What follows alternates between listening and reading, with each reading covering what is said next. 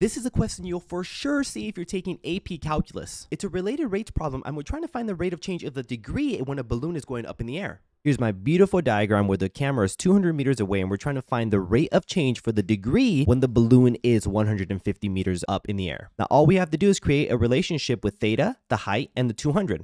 This is a simple trig relationship. I isolated the h, and I can go ahead and differentiate. This is related rates, so I need to add that d theta dt because this is technically implicit differentiation.